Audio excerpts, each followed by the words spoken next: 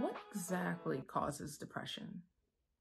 The direct cause is unknown, but what we do know is that a lot of different factors actually play a role in depression. The first is biology. There are certain chemicals in the brain known as neurotransmitters that affect the mood, and lower levels of these chemicals are associated with depressed mood. And this is where the medications come into play in terms of helping with that. The second is genetics.